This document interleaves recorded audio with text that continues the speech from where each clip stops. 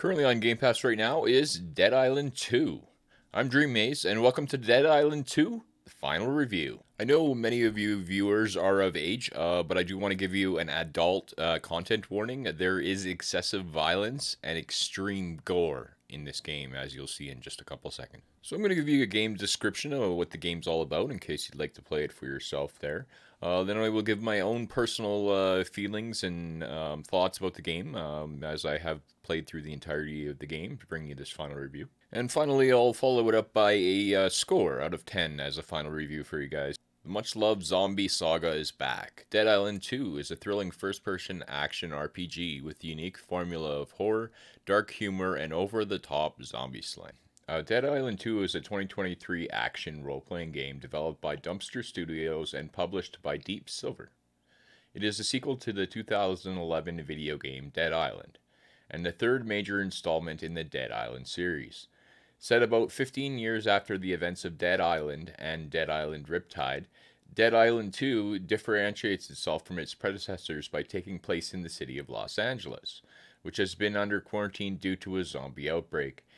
The game was released in 21st of April 2023 for PlayStation 4, PlayStation 5, Windows, Xbox One, and Xbox Series X and S. At the beginning of the game, players have to select from one of 6 playable characters as their avatar. Each of them has their own unique skills and abilities. They also have to choose with defensive abilities of learning to block hostile attacks or dodge them. Players can pick up ranged and melee weapons. Each weapon can be further customized with mods to add elemental effects and perks. Unlike previous games in this series, Dead Island 2 does not have a skill tree. Instead, it uses a deck building system which allows players to alter their character's strengths and weaknesses. The skill deck sorts cards into 4 different categories: abilities, survivor, slayer, and Newman. Ability cards unlock new active abilities for players, some of which can be used during the Fury mode, which allows players to unleash devastating attacks on enemies for the brief period of time.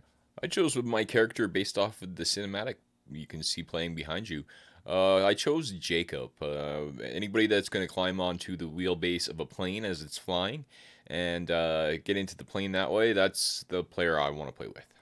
My first evening playing the game, I was taken back by how excessively violent and gory the video game was.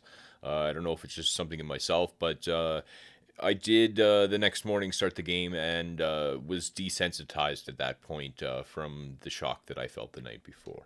When going through my playthrough, I did in fact run into some bugs. One of them just got under my skin, drove me crazy. So when it comes to the bug final review section, you're gonna get hit hard. Okay, final review time. I have 5 different categories I go through and give 2 points for each.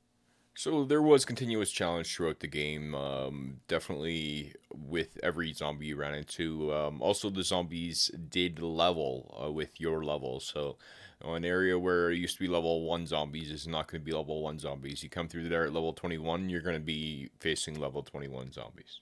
So 2 full points in this category. Next category, interesting story and good end. There was, in fact, an interesting story and good end to the game, so you're going to get a full 2 points in that category as well. Third category, flexibility and useful rewards. Flexibility with the card system that they had instead of talent tree. There was lots of flexibility. You could do really whatever you wanted. Useful rewards, yes, they were there. However, as soon as you got them, they seemed to break or you would run out of ammunition, so... useful rewards, I'm only going to give you a half point for that, so 1.5 out of 2 in this category. Fun and realism. There was a certain amount of fun to it with the humor that was portrayed through the game, and the realism was over the top.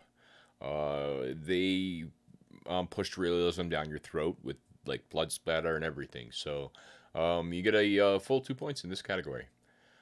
So far, you're doing pretty good. Oh, wait, look, the next category is bugs, flaws, and defects. The trouble I had was I kept on dying when I still had health left.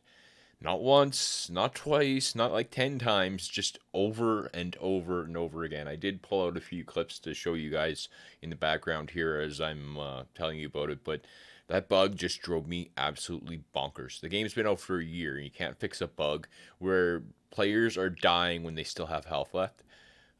Disgraceful. You're losing the full 2 points for that one. I don't care about any of the other bugs. That one really is wrong. It is wrong to the player, it is wrong to your game, and you gotta stop doing that. So 0 out of 2 for this category. Do I sound mad?